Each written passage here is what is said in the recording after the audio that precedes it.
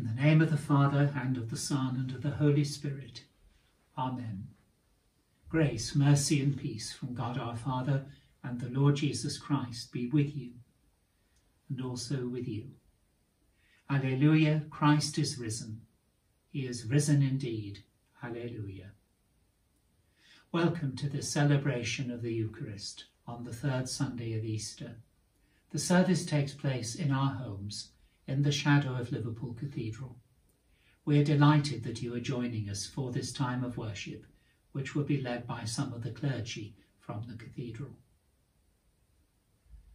Almighty God, to whom all hearts are open, all desires known, and from whom no secrets are hidden, cleanse the thoughts of our hearts by the inspiration of your Holy Spirit, that we may perfectly love you and worthily magnify your holy name. Through Christ our Lord. Amen. Christ died to sin once for all, and now he lives to God. Let us renew our resolve to have done with all that is evil and confess our sins in penitence and faith. Lord Jesus, you raise us to new life. Lord, have mercy. Lord, have mercy. Lord Jesus, you forgive us our sins. Christ, have mercy. Christ, have mercy. Lord Jesus, you feed us with the living bread. Lord, have mercy. Lord, have mercy. May the Father of all mercies cleanse you from your sins and restore you in his image to the praise and glory of his name. Through Jesus Christ our Lord. Amen. Glory to God in the highest, and peace to his people on earth. Lord God, heavenly King, almighty God and Father, we worship you, we give you thanks, we praise you for your glory. Lord Jesus Christ, only Son of the Father, Lord God, Lamb of God, you take away the sin of the world. Have mercy on us. You are seated at the right hand of the Father. Receive our prayer. For you alone are the Holy One. You alone are the Lord. You alone are the Most High, Jesus Christ, with the Holy Spirit, in the glory of God the Father. Amen. Let us pray.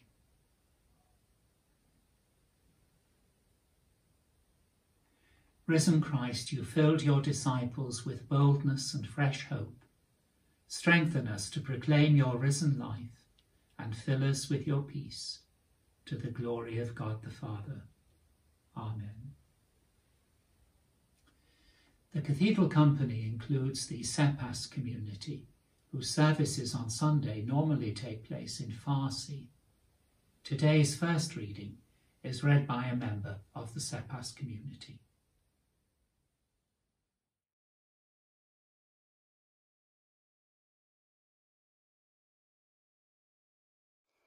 اعمال رسولان باب 2 آیه 14 و 36 الی 41.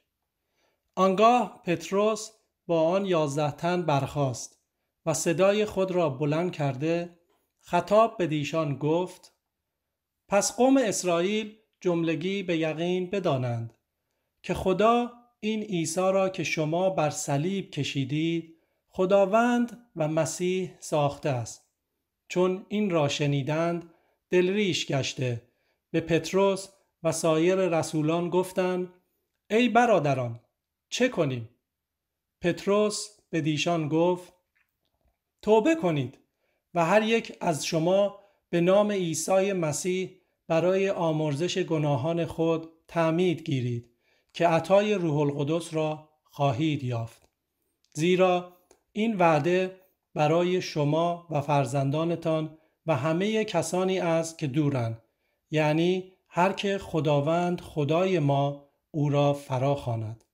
پتروس با سخنان بسیار دیگر شهادت داد و ترغیبشان کرده گفت: خود را از این نسل منحرف برهانید. پس پیام او را پذیرفتند و تعمید گرفتند. در همان روز حدود 3000 تن به دیشان پیوستند. این از کلام خدا. او را سپاس باد.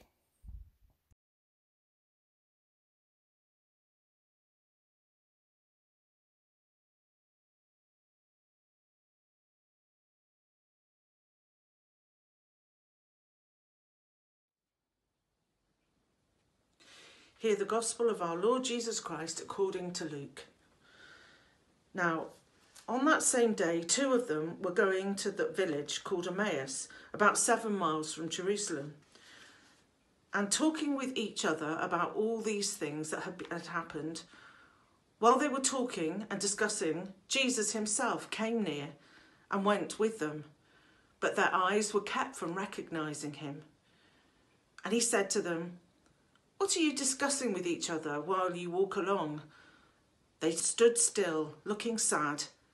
Then one of them, whose name was Cleopas, answered him, "Are you the only stranger in Jerusalem who does not know these things that have taken place in these days?" He asked them. "What things?" And they replied, "The things about Jesus of Nazareth, who was a prophet, mighty in deed and word before God and all the people, and how our chief priests and leaders handed him over to be condemned to death and crucified him.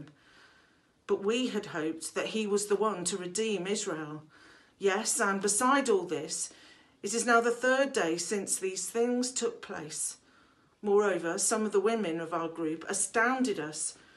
They were at the tomb early this morning, and when they did not find his body there, they came back and told us that he had indeed seen a vision of angels who said that he was alive. Some of those who were with us went to the tomb and found it just as the women had said, and they did not see him." Then he said to them, "Oh, how foolish you are, and how slow of heart to believe all that the prophets have declared. Was it not necessary that the Messiah should suffer these things and then enter into his glory?" Then, beginning with Moses and all the prophets, he interpreted the things about himself in all the scriptures. As they came near the village to which they were going, they walked ahead as if they were going on, but they urged him strongly, saying, "Stay with us, because it is almost evening and the day is nearly over." So he went in and stayed with them. When he was at the table with them, he took bread, blessed and broke it, and gave it to them. Then their eyes were opened and they recognized him, and he vanished from their sight. They said to each other, "Were not our hearts burning within us while he was talking to us on the road, while he was opening the scriptures to us?" That same hour they got up and returned to Jerusalem, and they found the 11 and their companions gathered together. They were saying, "The Lord has risen indeed, and he has appeared to Simon." Then they told what happened on the road and how he had made known to them in the breaking of the bread. This is the gospel of the Lord. Praise to you, O Christ.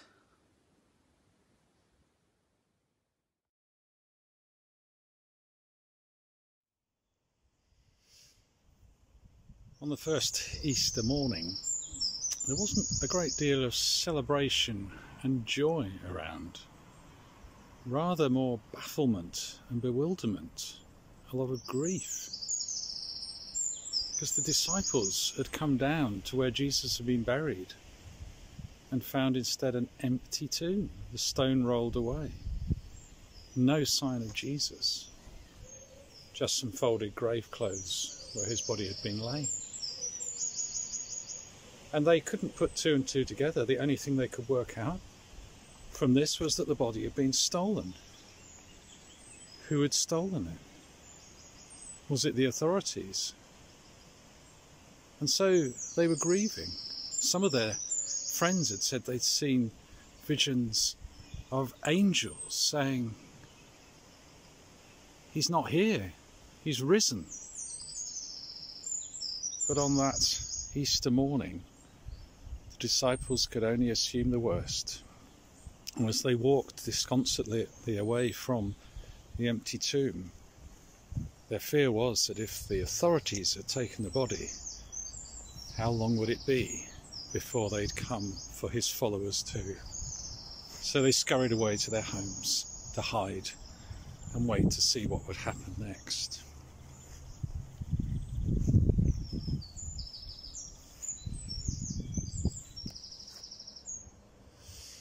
Well, that afternoon, two of the disciples were heading away from Jerusalem back to their home in Emmaus, a village about 6-7 miles away. They were feeling really fed up.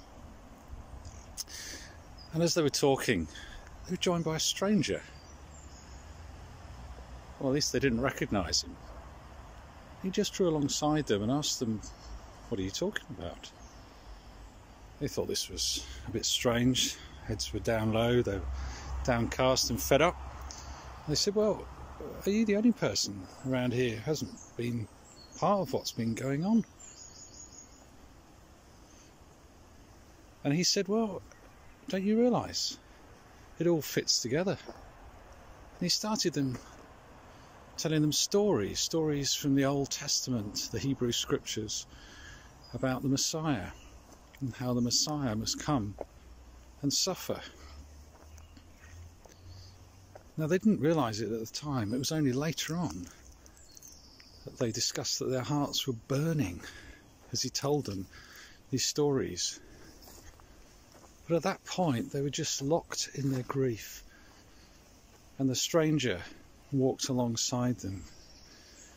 And as they were coming through to Emmaus, he linked all these stories together of how the Messiah would have to suffer before eventually he would rise in glory. As it was getting to sunset, the disciples invited the stranger to have supper with them. And so as they sat down and shared food and drink together, something remarkable happened. The stranger took bread and broke it. And all of a sudden, the disciples realised that the stranger was Jesus. Their eyes were opened. Jesus disappeared. And suddenly it all started to fit into place. All the stories he told from the Old Testament about the Messiah having to suffer and to rise again. And in the breaking of bread, it reminded them of the feeding of the 5,000, of the Last Supper, Jesus saying, "This is my body." And if you want to explore more about the breaking of bread and why it was so significant to those disciples and to us today, have a look on the Prayer for Liverpool website, where our canon theologian Leslie Francis has put some resources to help us explore this remarkable event and why breaking bread is so important to us. Maybe we're a bit like those disciples today, walking on a road that is unfamiliar. Easter doesn't seem quite the same, does it, this year? Maybe we're feeling a bit downcast, a bit cut off from God. Maybe he is there somewhere, but we're not entirely sure where. But you know, Jesus comes alongside us in the ordinary, the stuff of everyday life. He comes alongside us in our grief and loss. He doesn't push in, but he just gently walks alongside us. And sometimes we may not even recognise him. Perhaps it will be as we read the Bible, maybe in our prayers, maybe as watching virtual breaking of bread seems very strange. Maybe it's in words of encouragement spoken to us or spoken by us. Maybe it's in random acts of kindness to us and from us. Maybe there's something more profound going on here as our values and what's important in life are being reshaped by this current crisis. And maybe as we do that, like those first disciples, as we hear from Jesus in these strange times, that his words will come to burn with fire in our hearts. Alleluia.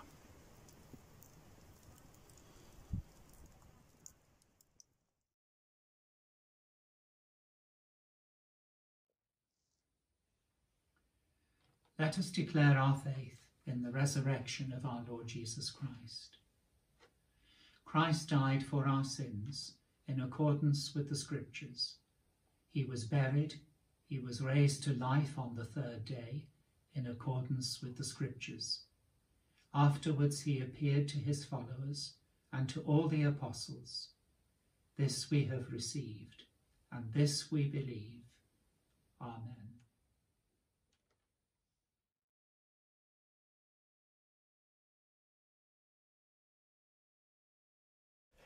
Almighty God, our Heavenly Father, we pray at this time for our cathedral community and for all those involved in supporting and sustaining worship from their homes.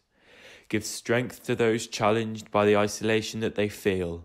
Lift up all who feel lonely, and help us to know that we will rejoice amongst friends and feel fellowship again. Amen.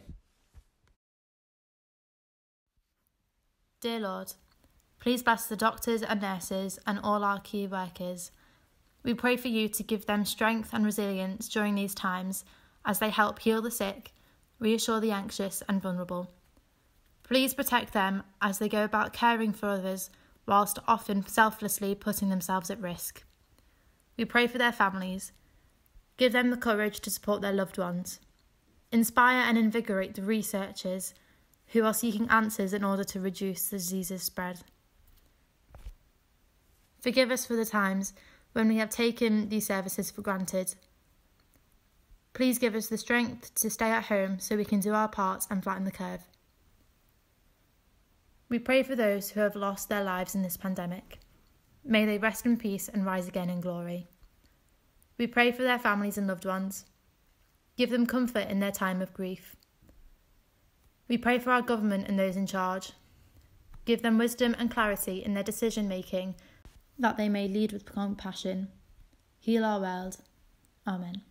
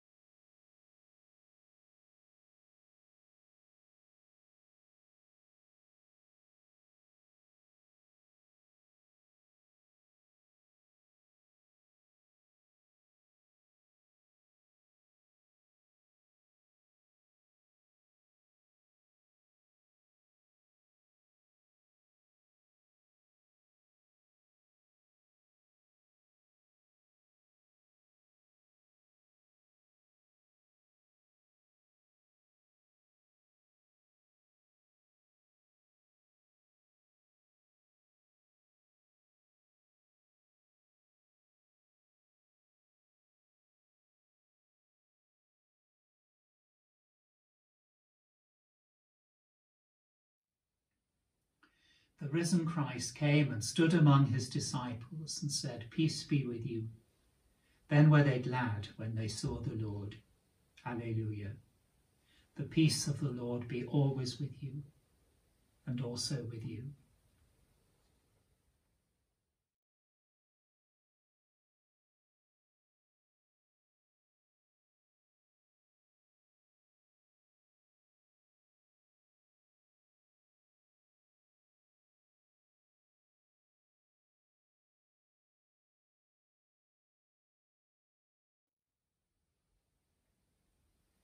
Be present, Lord Jesus Christ, our risen high priest. Make yourself known in the breaking of the bread. Amen. The Lord be with you, and also with you.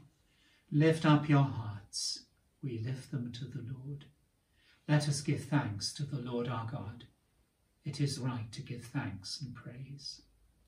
It is indeed right, our duty and our joy, always and everywhere to give you thanks, Almighty and eternal Father, and in these days of Easter to celebrate with joyful hearts the memory of your wonderful works. For by the mystery of his passion, Jesus Christ, your risen Son, has conquered the powers of death and hell, and restored in men and women the image of your glory. He has placed them once more in paradise, and opened to them the gate of life eternal. And so in the joy of this Passover, earth and heaven resound with gladness, while angels and archangels and the powers of all creation sing forever the hymn of your glory. Holy, holy, holy Lord, God of power and might, heaven and earth are full of your glory. Hosanna in the highest. Blessed is he who comes in the name of the Lord. Hosanna in the highest.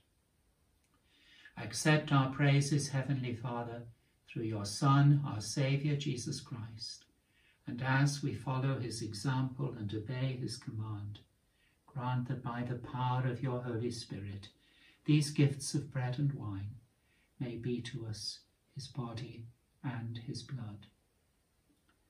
Who in the same night that he was betrayed, took bread and gave you thanks. He broke it and gave it to his disciples, saying, Take, eat. This is my body which is given for you. Do this in remembrance of me.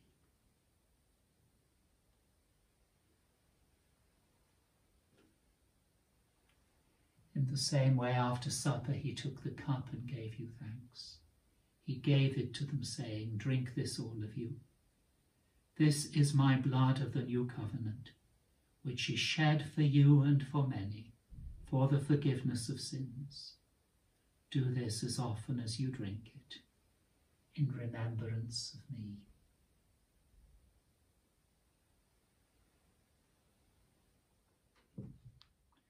Therefore, Heavenly Father, we remember his offering of himself made once for all upon the cross. We proclaim his mighty resurrection and glorious ascension. We look for the coming of your kingdom, and with this bread and this cup, we make the memorial of Christ, your Son, our Lord. Great is the mystery of faith. Christ has died. Christ is risen. Christ will come again. Accept through him, our great high priest, this our sacrifice of thanks and praise. And as we eat and drink these holy gifts, in the presence of your divine majesty, renew us by your Spirit, inspire us with your love, and unite us in the body of your Son, Jesus Christ our Lord.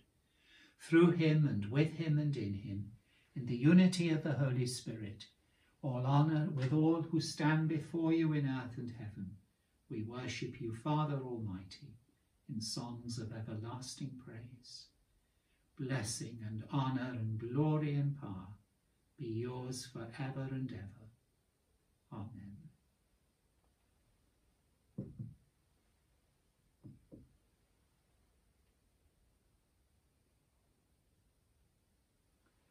Let us pray with confidence, as our Saviour has taught us. Our Father, who art in heaven, hallowed be thy name. Thy kingdom come.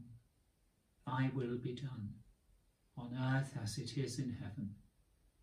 Give us this day our daily bread, and forgive us our trespasses, as we forgive those who trespass against us. And lead us not into temptation, but deliver us from evil. For thine is the kingdom, the power and the glory, forever and ever. Amen. We break this bread to share in the body of Christ. Though we are many, we are one body, because we all share in one bread. Alleluia, Christ our Passover is sacrificed for us. Therefore let us keep the feast. Alleluia. The body of Christ broken for me.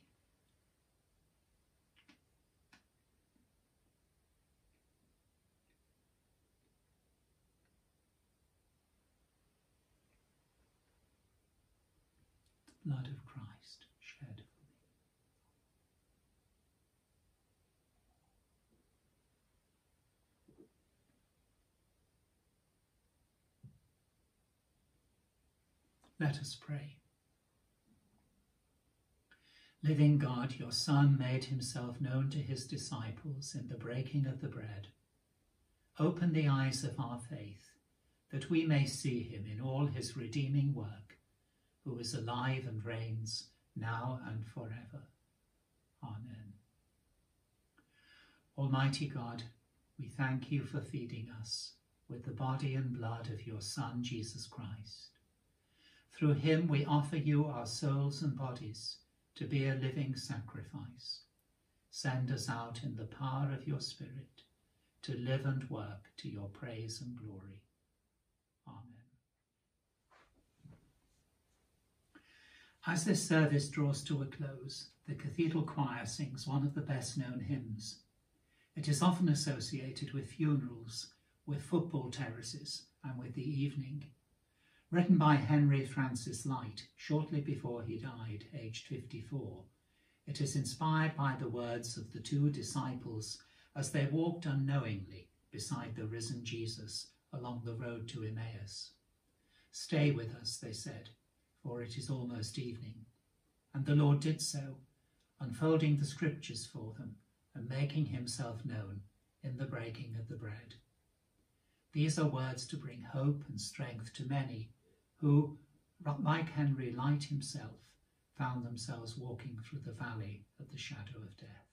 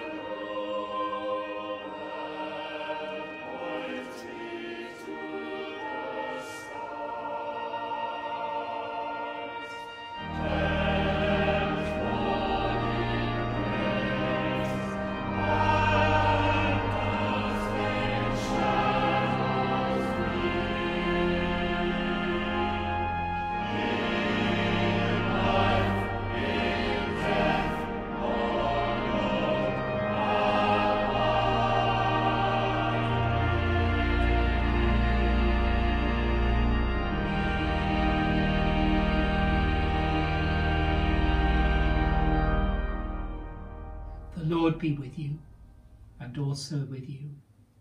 God, who through the resurrection of our Lord Jesus Christ has given us the victory, give you joy and peace in your faith. And the blessing of God Almighty, the Father, the Son, and the Holy Spirit, be among you and remain with you always. Amen. Go in the peace of Christ. Alleluia, alleluia. Thanks be to God. Alleluia, alleluia.